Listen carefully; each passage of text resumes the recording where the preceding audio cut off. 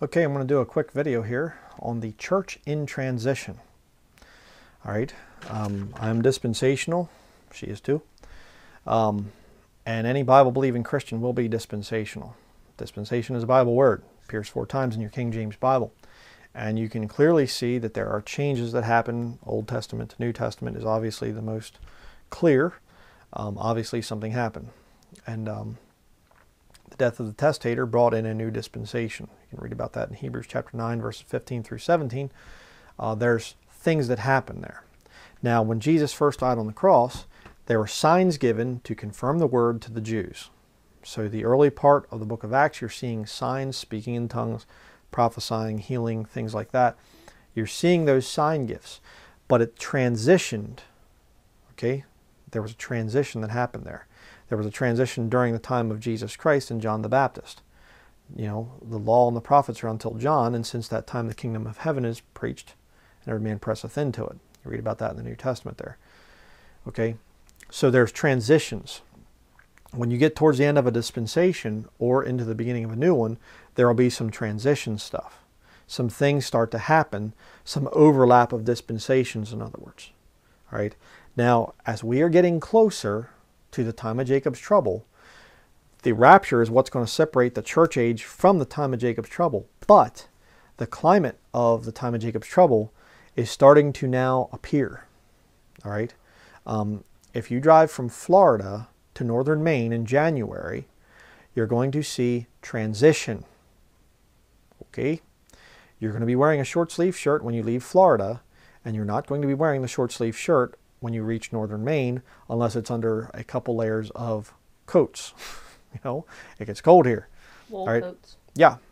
But you're going to see transition. You might leave or you might stop your trip before you reach northern Maine. But the point is, as you get closer towards that time, you're going to see more snow. It's going to get colder. The temperature is going to change. Well, so it is right now. You'll see that in the Gospels too, by the way. They're struggling with the thing of I thought we were under the law, and you know, you're not keeping the Sabbath day, Jesus, and you're this and that and whatever. And Jesus is saying, you know, hey, I'm the Lord of the Sabbath here. You know, I make the rules. I'm God manifest in the flesh. And besides, you're adding all these traditions that are not in the Old Testament, Pharisees and Sadducees and scribes and things. It's a transition time, all right? And brethren, we're in a transition right now. The church age is ending, and we are transitioning. I'm going to give you 7 things, 7 points, if you will, of the transition that's happening and that will happen, that will take, the rapture is going to happen sometime in this transition time period, and then it's going to go into the time of Jacob's trouble. And we're already seeing this stuff happening, okay? Now, what's the first one? Transitioning from the church age to the time of Jacob's trouble. What's the first one? Well, freedom to worship. Right now, people can build buildings and stuff like this and say, oh, I'm worshiping in a church building and stuff like this. I mean, you could say that back in the early 1900s, 1800s, you know, there were people that met in public places and things, and then they started calling them churches, and they brought in the Catholic paganism and stuff like that. It's always been a problem. It's never been authorized in the King James Bible. But, you know, you could say, well, these people met in a barn out in the field and they called it a meeting house. They didn't technically call it a church, and, you know, and blah, blah, blah, blah. And we're not going to get into the whole debate here, the whole argument. But the point is, God has grace there. There's the times of that ignorance God kind of winked at, you know, like it says in Acts chapter 17, talking about the Old Testament. But I'm saying there was some of that stuff that God just kind of said, okay, you people don't have the... You're not going to be told by your pastor that there's no church buildings in the New Testament, because that kind of cuts into his salary, you know. But now people know it. More and more people are finding it out. And these church buildings are such wicked, you know, centers of perversion so many times. I mean, I've experienced it in nearly every church building I've ever been in. She's experienced it. I mean, a lot of you have experienced it. The family that we had people praying for, and still pray for them too, by the way. They're still going through some of that. 8-year-old daughters, twin daughters, raped by a Baptist, King James Bible-believing preacher, professing, of course. But what's going to happen in the time of Jacob's trouble? Are people going to be worshiping in church buildings? No. Any saint in the time of Jacob's trouble is not going to be worshiping publicly. Not going to happen. It can't happen. Okay, it's illegal in that time period. You read in Revelation chapter 6 about that They're killed for the testimony of Jesus and for the word of God. All right, so you are not going to be worshiping in buildings in the time of Jacob's trouble. And here's where my point comes in. What are we seeing right now? We're seeing the transition happen. Freedom to worship is all of a sudden starting to come under fire. And now you have up in Canada, they're saying, if you speak against the transgender perverts, then, we might have to put you in jail for that. You see? Now think about this. If you're part of a church corporation, the body there, if you're a part of that, and you say, well, my church isn't 501c3. Okay, but you're still under the collar of law. You are still in a public building that's open to the public. And if you go to court and you try to say, well, we're not 501c3, well, the average juror is going to go, but you're a church. You're a public place, whatever. You're not supposed to do things to influence elections or affect public policy, according to the IRS laws. I've shared that in other videos from the IRS's website. Okay, so if you're in that situation and you're preaching and things like this, you don't really have the freedom to truly speak your mind. See, right now, we're in video ministry. All right? We don't copyright anything we do. We don't trademark or register or anything that we do. It's all just public domain. It's free for you to copy and make copies of. We only ask, please don't change it, because if you do, you're going to answer to the Lord for that. But what we do is the public domain. And we're just two people talking. She does some videos for women. I do videos for men and women. All right? If they come after me, they can only come after our assets that we have, our financial assets, which is not very much. There's not a whole lot here for anybody to take. So, they're coming after individuals. Well, that's gonna be difficult in court. But if you're part of a corporation, see, they can come up and they can get you. So what's happening? The transition is happening, where that freedom to worship. And, you people are like, well, we can worship in our public building. Well, that's ending, isn't it? It's ending. And why? Because the transition is starting to happen. God is transitioning, saying, the public building thing isn't going to work. All right? In the time of Jacob's trouble, the Antichrist, the whole world's going to worship the beast. Where do you worship? You worship in church buildings. And I had a brother contact me recently talking about some of this FEMA stuff that's going on here in America. A lot of the church steeples are actually being used as antennas for FEMA communications. Wireless communications. Yeah, think about it. Think about it. What's the tallest thing in the average town, small town in America? The church steeple. Again, drive through a small town. You'll see it. All right?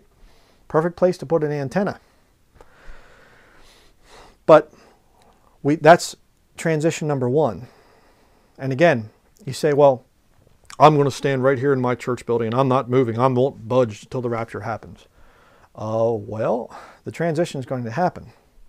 And you might be able to pull that off and stay in your church building and have to answer to the Lord for that. But why not get out of that? The transition is going to happen. And, I actually had a brother that was he was a graduate of PBI. Knew him years and years ago as an older guy. And he said, I believe that the church age is going to go in a complete circle. And we're going to end up where we first started out, like in the book of Acts. I agree 100% with that. And this guy was, he occasionally liked to go to church buildings, PBI grad. So, you can say what you want about that, but I believe that that's going to happen. That the body of Christ is going to have to go back to worshiping underground in homes. Okay, and I mean underground as far as off the radar. Okay, you don't have to worship in a cave. Unless you have one. Okay, go to Galatians. Galatians chapter 2, I think it is. I don't have any scriptures written down for this. It's just kind of winging it. I wrote this little list down.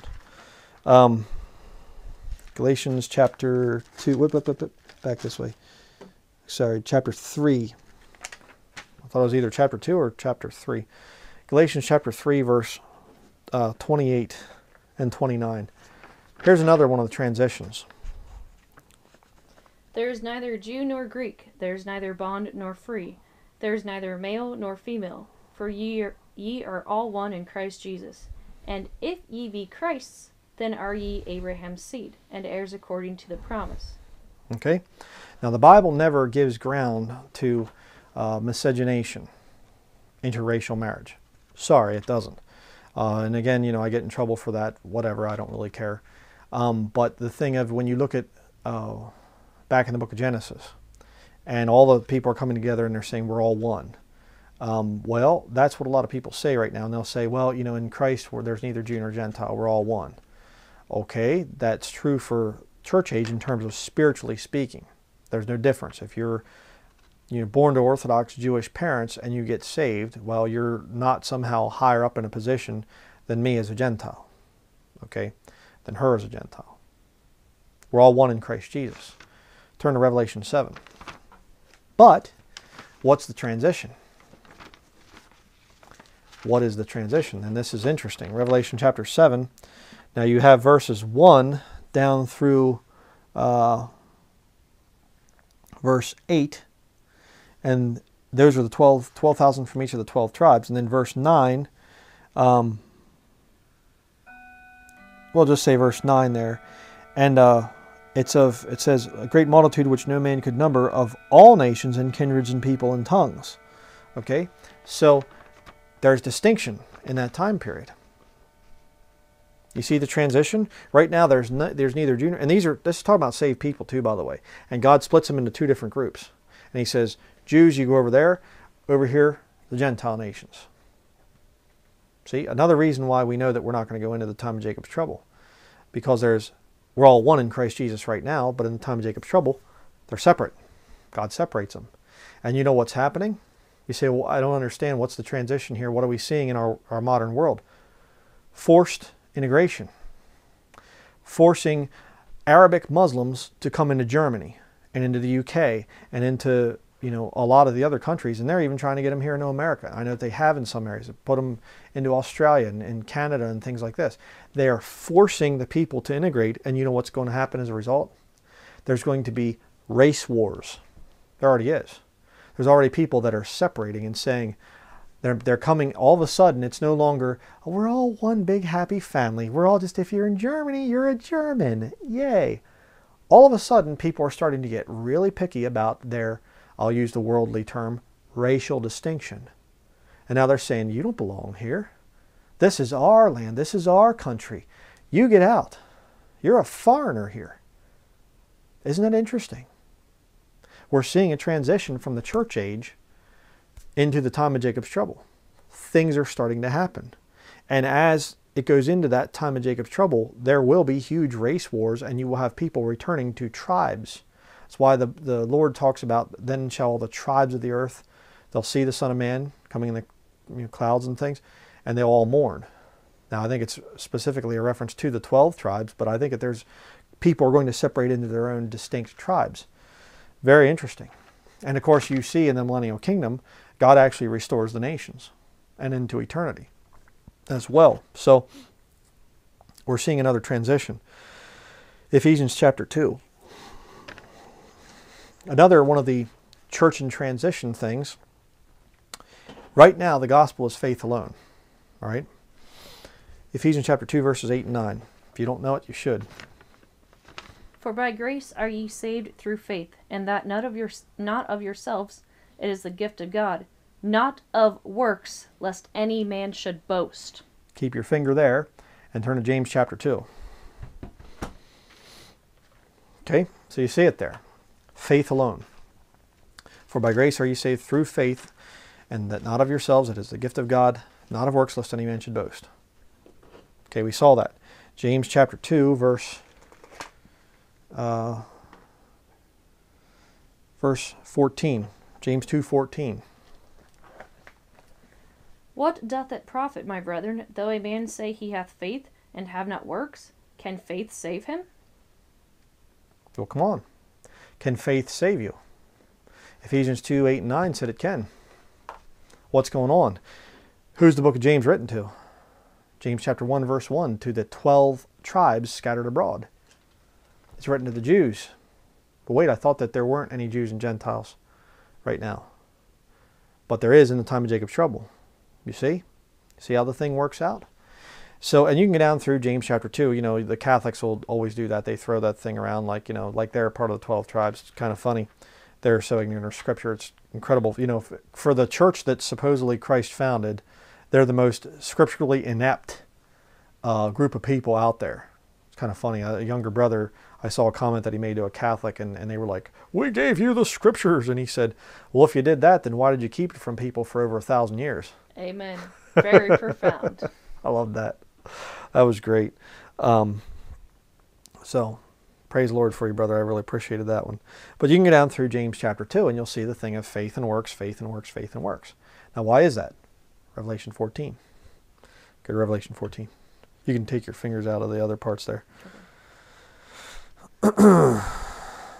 Again, if you're familiar with the ministry, you know where I'm going here. Revelation chapter 14, verse 12. Okay, you ready? Ready to count? Go ahead. Here is the patience of the saints. Here are they that keep the commandments of God and the faith of Jesus. Keep the commandments and the faith. Works and faith. Can faith save him? No, not in the time of Jacob's trouble. It can't. Why? You can have all the faith in the world. If you take the mark of the beast, verses 9 through 11 says, you go to hell. But I had faith. I believed in Jesus. Doesn't matter. Doesn't matter. Faith and works in that time of Jacob's trouble. That's why Matthew chapter 24, verse 13 says that a man has to endure to the end to be saved. And all these little Baptist perverts are coming out and saying, well, it doesn't mean endure in the sense of your salvation. It just means that you have to endure physically so that you'll physically be saved. Don't listen to people that talk about that stuff. They are lying to you. And I'm going to talk a little bit more about this as we continue. There are people that are already preaching a false gospel right now. The easy believism heretics. These Satanists that are coming out and they're saying, I got saved when I was 2 years old in Catholic Sunday school, and I'm a Christian now, and I don't care about sins and things like this and whatever else, you know. And of course they'll cut that out, you know. And these little devils, they watch every little thing that you do, and they just look for all the little words, and they say, oh, he said this, and you know. Or like they're sick, is what they are. A particular sodomite said, see, the word says should. Yeah. Little mind game there. So, but you see the thing there. Again, we're transitioning. We are transitioning over. Okay? There are things that are happening here in the future that when we leave, the mark of the beast is, I mean, we could leave today and the mark of the beast could be set up tomorrow. The technology is already here. You know, but, you know, there could be an economic collapse beforehand so that things are more ready. I don't know. Is it going to happen before or after the rapture? We don't know that. Hopefully after. Okay? Eternal security. We're not going to go there, but you can read Ephesians chapter 1. Well, go to Ephesians chapter 1. We'll read it. And then chapter 4 as well. But we do have eternal security for today. Okay? Ephesians chapter 1 and verse 13. In whom ye also trusted after that ye heard the word of truth, the gospel of your salvation, in whom also after that ye believed, ye were sealed with that Holy Spirit of promise. Okay? God's Holy Spirit seals you by a promise. God's not going to lie to you. All right? That's there. Now, go to Hebrews, the book of Hebrews.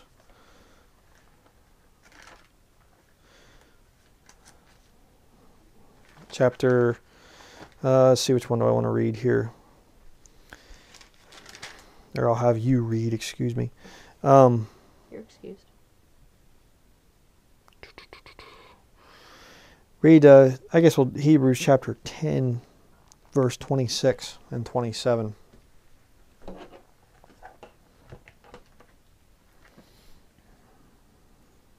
Don't include 25? No, also? no. Okay. All right. For if we sin willfully after that we have received the knowledge of the truth, there remaineth no more sacrifice for sins, but a certain fearful looking for of judgment and fiery indignation, which shall devour the adversaries. Okay, 2 points. First of all, the book is written to who? Hebrews. What are Hebrews? They're Jews. Hebrews and James tie together. Okay, that's why you see faith and works there. Question: have you ever sinned willfully after you've been saved? Well, the Apostle Paul did. Read Romans chapter 7. And certainly you have sinned willfully after you've been saved. Well, then according to that scripture, if that's for us, you've lost your salvation. And you can't get it back. You know, the charismaniac funny bunnies and the no eternal security people, they'll go to these verses and they'll say, see, you can lose your salvation. But every single one of them teaches that you can get it back. And the text plainly says you can't. See, well, what's going on there? Revelation chapter 14. Turn to Revelation 14. Read verse 9 through 11.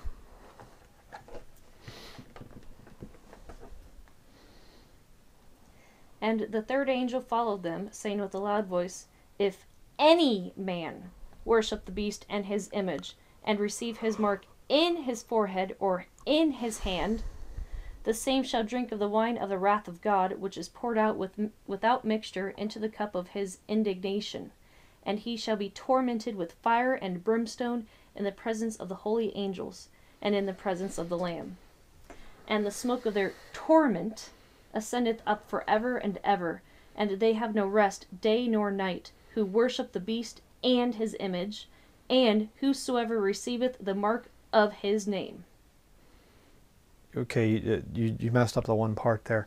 You didn't read that. You shouldn't have said whosoever receiveth the mark of his name. It's only whosoever of lost people. Or some people that, no, actually the word is whosoever. And there in verse 9, it's if any man. So you'll get these people and they'll say, well, you see, anybody that would take the mark of the beast, that just proves that they weren't truly saved. That's not what it's saying. It says any man and whosoever in the text. Okay? And in back, if you compare it to the book of Hebrews, it's saying if we sin willfully after that we've received the knowledge of the truth. All right? And if you read, I think it's chapter 6, it talks about too, the same kind of a deal there. It's talking about people that were saved and they sin willfully and then they're gone. They lose their salvation. They take the mark and therefore they go to hell. Now, we don't have to worry about that right now, right? But that time is going to come for the people that don't go up in the rapture. That's going to be there. But again, are we seeing the transition happen? Yes. We're getting very, very close to that cashless society. Extremely close to it. Which takes us to the next point. All right? Right now, there are no signs. Jesus actually rebuked people. They're saying, show us a sign, show us a sign. And he's in that time period between the Old Testament and the New Testament. And he's saying, an adulterous and wicked generation seeketh after a sign. And the only sign that he gives is the sign of himself dying on the cross. All right? So, right now, it's the just shall live by faith. We're living by faith. We walk by faith, not by sight. All right? But in the future, I think there's going to be a few signs in the time of Jacob's trouble. One or two. Yeah, a couple. Maybe. You get the 7 seals, then you get the 7 trumpets, then you get the 7 vials. And a lot of that overlaps and things. But you talk about signs and wonders. It's all through the thing. And turn to 1 Corinthians chapter 1. Why are there signs and wonders? 1 Corinthians chapter 1.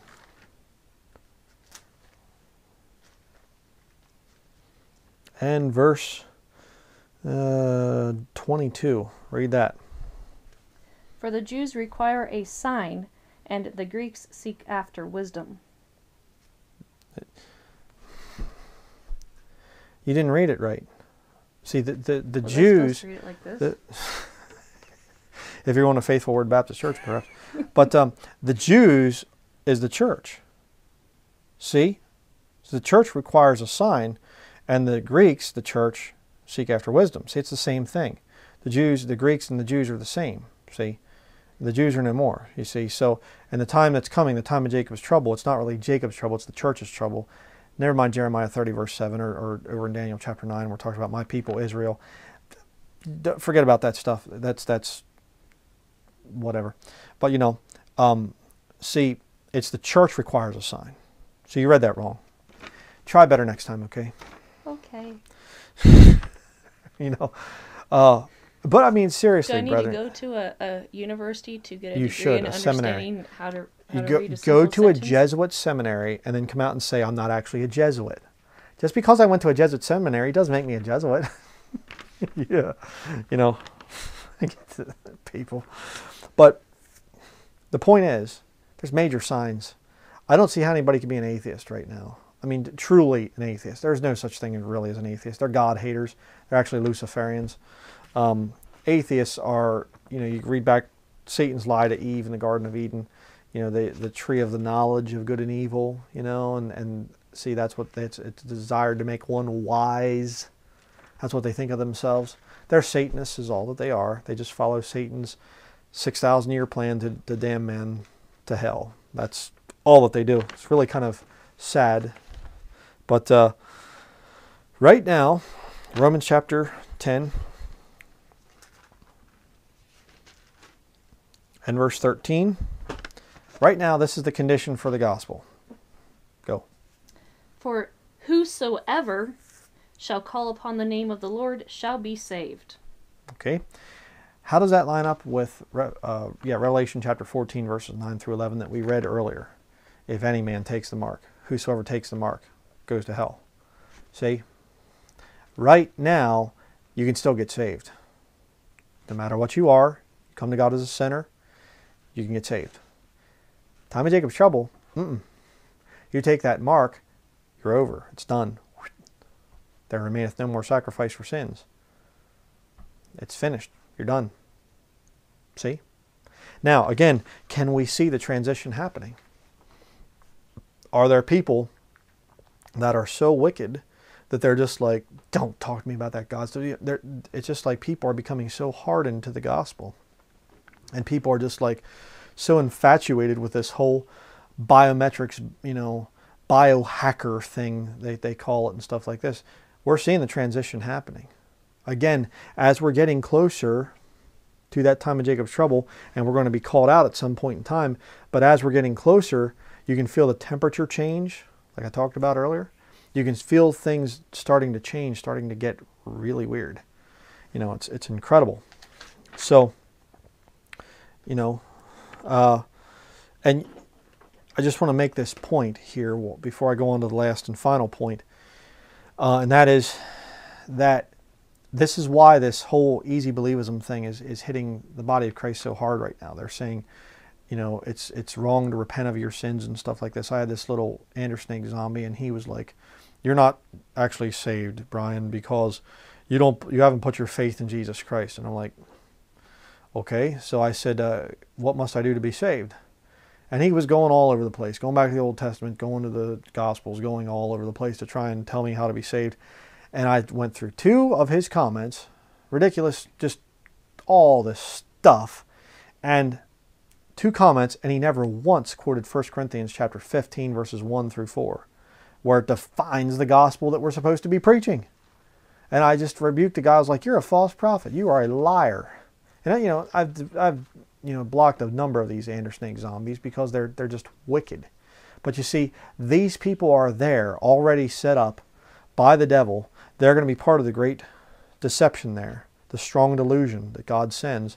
And they're going to come in and they're just going to step right in after we leave, and they're going to go, "It wasn't the rapture. We're still here. We're saved." That's exactly what they're going to do. And they're going to say, No, it's faith only. Believe in Jesus. But isn't this the mark of the beast? Well, I don't really know for sure. I don't really think the Bible says one way or another, like Ken Hovind says.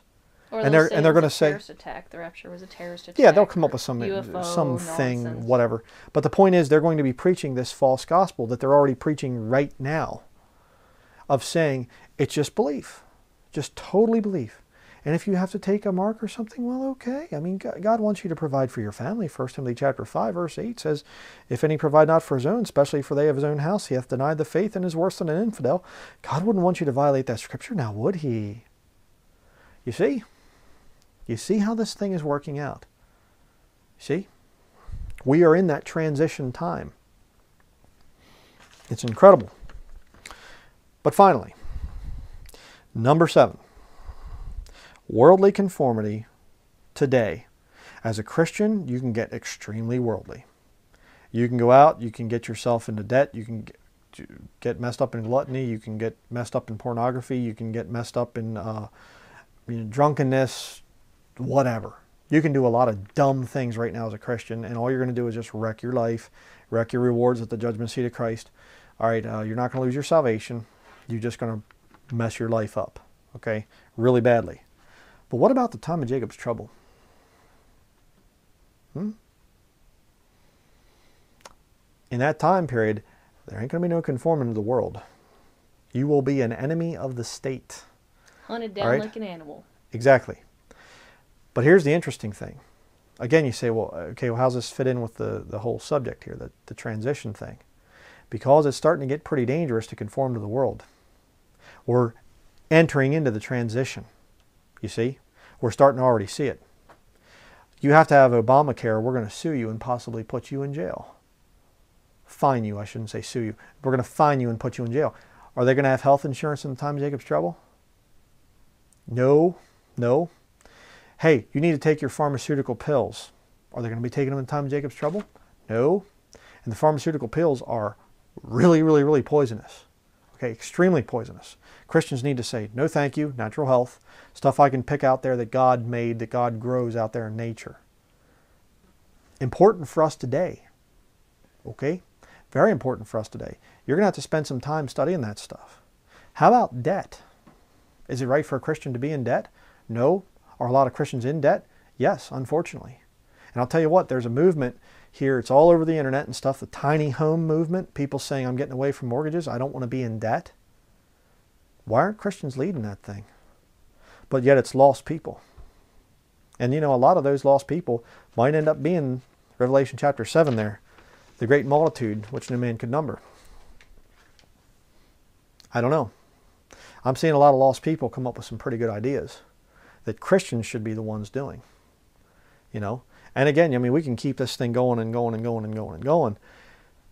Right now, conforming to the world, just you know, kind of kicking back and just taking it easy and, oh, it's so nice to be a Christian here in the free world and blah, blah, blah. It's starting to get dangerous. Why? It's transitioning, brethren. And when we leave, the people that get left behind are not going to be able to go along with the system. They will not be able to follow the laws of the land. They're going to have to be totally anti-government because the government's going to be run by Satan manifest in the flesh in the person of the Antichrist. They're not going to be able to buy or sell. They're going to have some kind of an underground economy. They're going to have to go out there and try to find food however they can. They're not going to the medical establishment. They're going to have to heal themselves from nature. It's going to be rough with a capital R. All right? And right now, it's already starting to happen. As Christians, it's already like, man, we've got to start pulling out of the system. You know, they're going to try to forcibly vaccinate us with flu shots and stuff like this. No, no, no, you're not putting that poison in my body. They're going to, you know, economic collapse. They could take away your, you know, confiscate your bank account, the money that you're saving up for retirement or whatever. See, there's a transition happening. And you see, the closer we get going from Florida to northern Maine, the closer we're getting, the colder the temperatures are getting.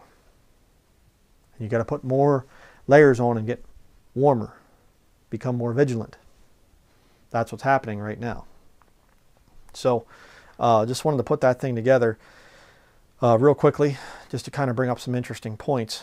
And, you know, a lot of people are just like, you know what, I don't care about the transition. I don't care about these things that you said there, brother, you know, and stuff. Who cares? We're going to be leaving and then let the world handle it from there. We listened to a sermon by Ruckman that he preached a number of years ago. It's an older, you know, it was a newer sermon, you know, compared to some of the stuff he has preached. And it was how God, or no, excuse me, how Christians help the devil. And he talked about how a lot of Christians are helping the Antichrist system to come in by the way they live their lives. And he said, you know, well, that'll help us get out of here quicker. No, it won't. You're going to answer at the judgment seat of Christ for that stuff. You know, Jesus Christ said, the offenses must needs come, but woe to the man by whom the offense cometh. You better be careful what you're going along with as a Christian. You better be careful what you are doing, because you're going to leave a testimony behind. We're going to leave a testimony behind. And you know, I want somebody to be able to come here and say, hey, these people were different. Yeah, the church building right across over here that had the rock concert, they're still here. They're still there. Steven Anderson is still there. Ken Hoven's still there. All these other people are still there. And they're telling us, it's just believe, walk around, believe, believe, believe. You know? But these people left. They were different than those other ones. They didn't go to these church buildings. They believed those King James Bibles. They were into natural health. They weren't drowning in debt. They were different. They didn't have insurance. They, you know, kept their kindred separate. There was something different about those people. And not kindred separate because we're racists and we hate other people of other kindreds. That isn't it. We love people of other kindreds, and we want them to preserve that unique characteristic that they have from God. Don't blend it with me. I'm not going to blend with you. Preserve the distinctions. That's what it's about.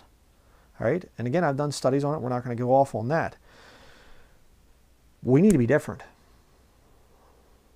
And the transition, as it's happening, we need to pull more and more out of this world until the Lord pulls us out. Like that. So, I think that's going to be enough for now.